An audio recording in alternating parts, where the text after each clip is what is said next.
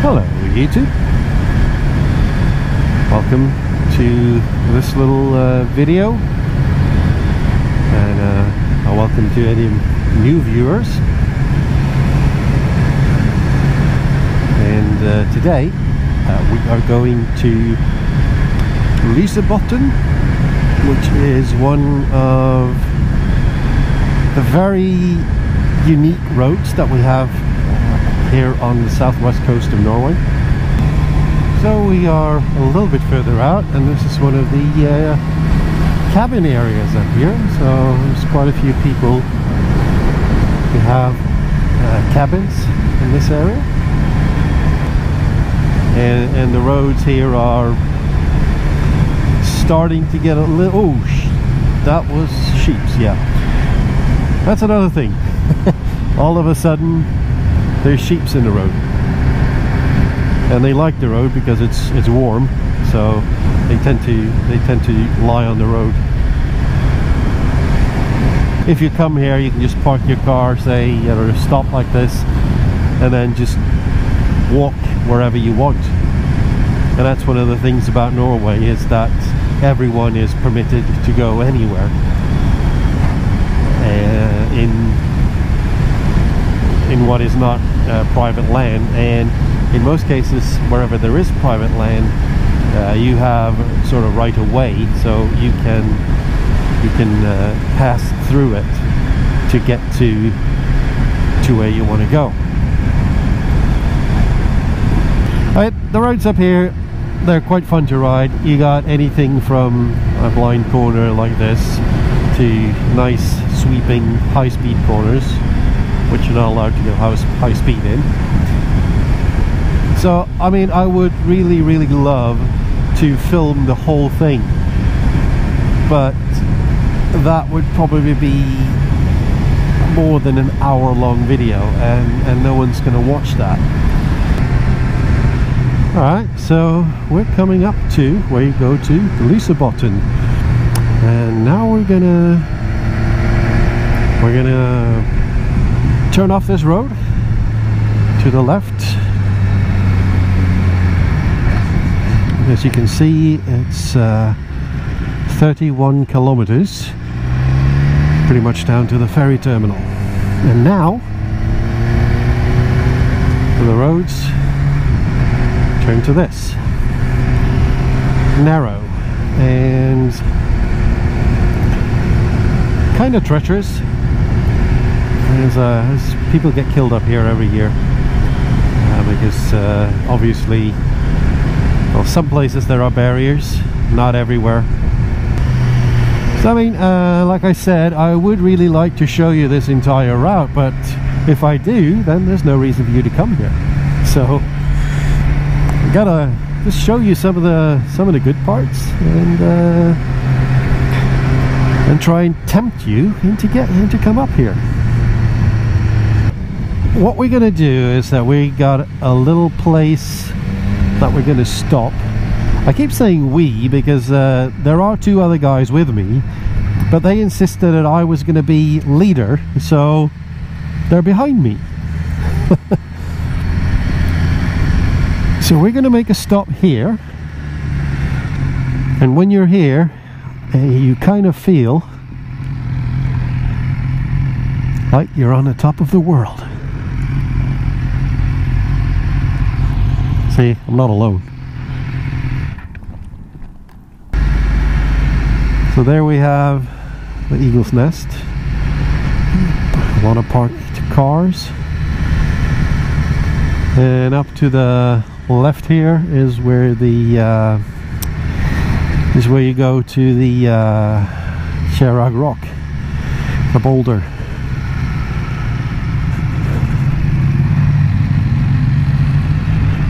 And this is kind of where the hairpins start, but the main hairpins aren't until after that area down there, after the Eagle's Nest. So that's kind of on the top of the whole thing.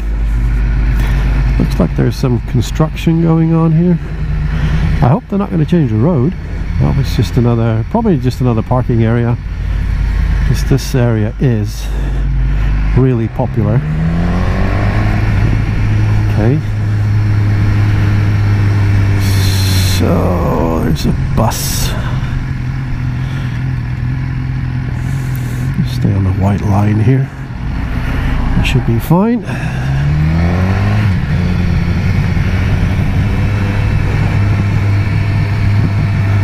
Well, there is a bike parking here.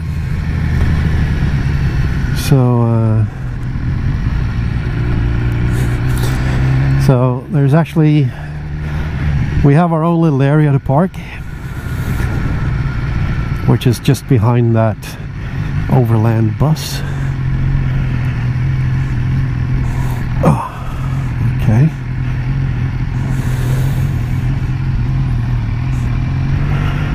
So here we go, MC, motorcycle parking. Let's see, I can probably just squeeze in here. I'm out on the balcony on this eagle's nest. Down there is the ferry terminal. We're going to go down there eventually. There's a new hydro power plant that they're building. And here we have a taste of the hairpins. Alright, time for hairpins. Finally managed to get behind my friends.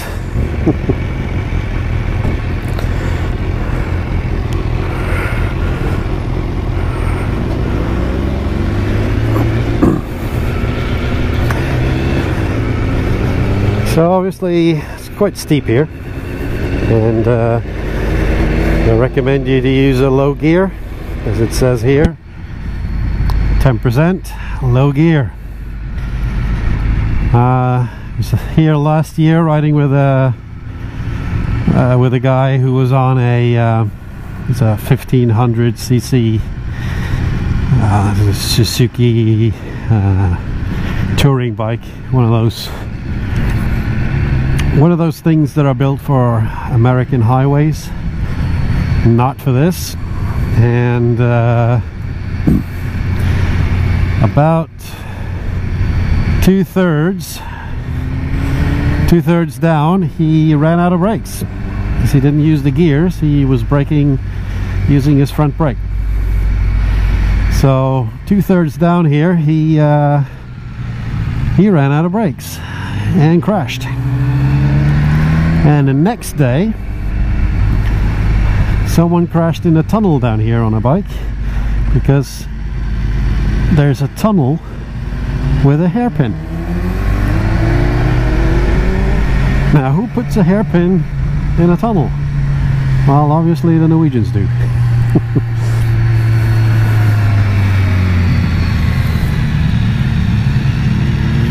So obviously, if you don't like low speed with high lean angles, this is not the place for you. I will say though, it's a lot more fun going up than going down, because now you gotta sort of trail brake into every corner, and when you go up, you get to like properly accelerate out of the corners. So I don't have any idea how many corners there are, but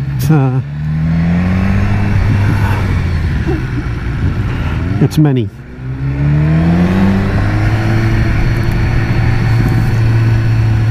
And the view, if you got time to take in the view, is actually quite spectacular as well.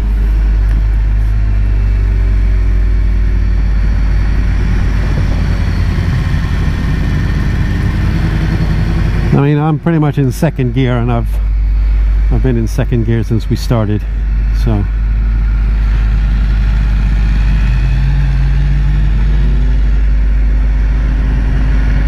just use the brake a little bit to control the speed, which is what you need to do here.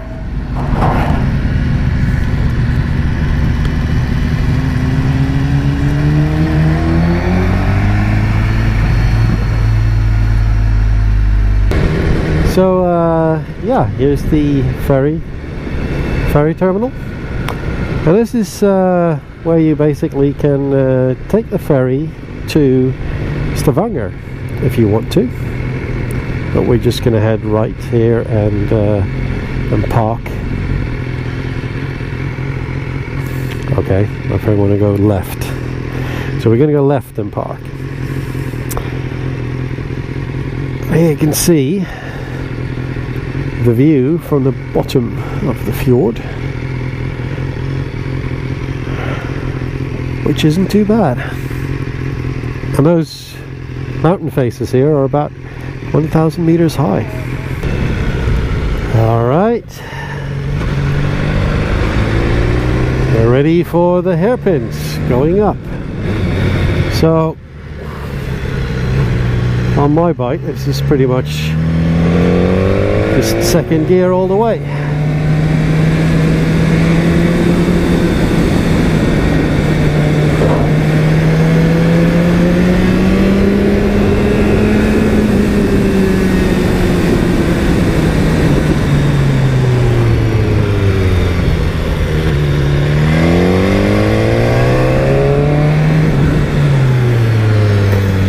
And here is the tunnel.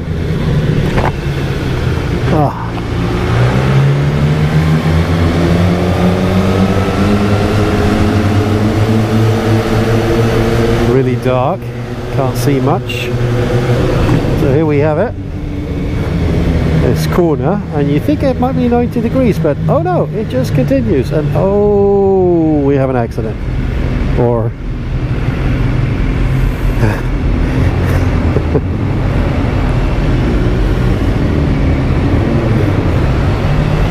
yeah, so you see the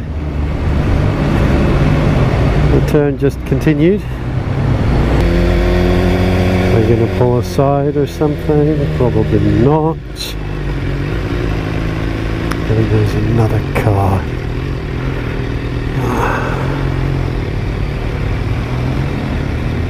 This is messing up my whole experience. This is the rock face that the guy hit last year. So pretty much when he got here he lost his brakes.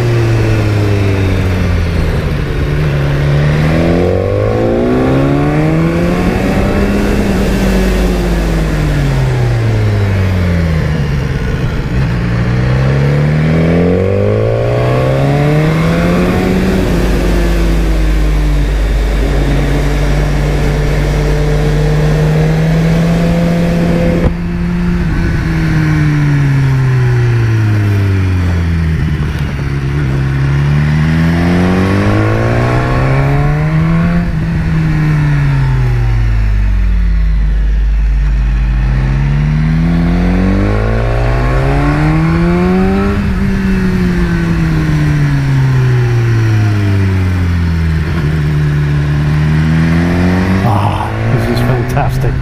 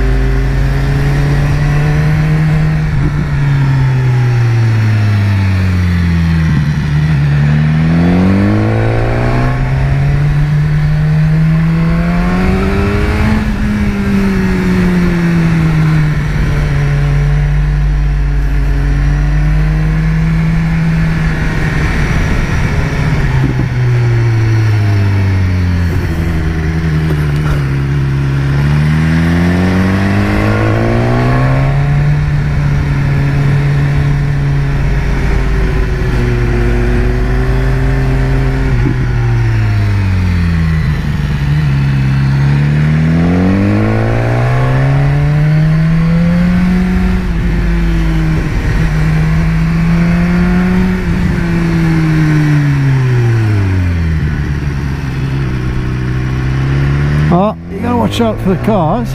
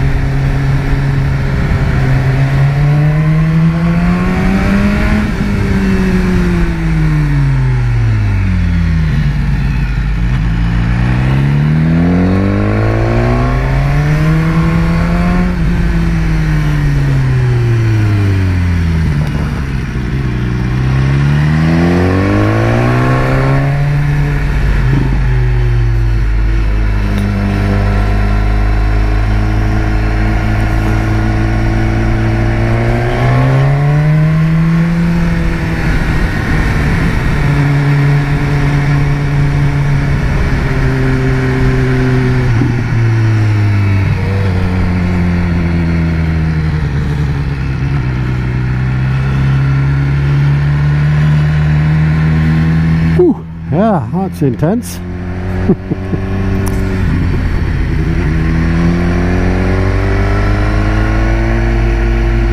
So we're just gonna keep going. Wow, there's a lot of people here now.